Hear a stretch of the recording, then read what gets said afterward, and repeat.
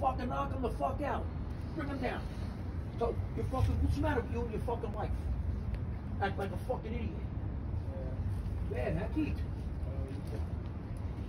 It's fucking nonsense. She had the receipt right in her hands. Acting all stupid. You know, they walk into church, they do it on purpose. They're They're playing the game. They walk in the room. They don't know why we're not in the church or nothing. Half this, when people tell people to do stuff and they do it, it's a fucking secondhand information. It's bullshit, the whole thing. Oh man, I know who caused it.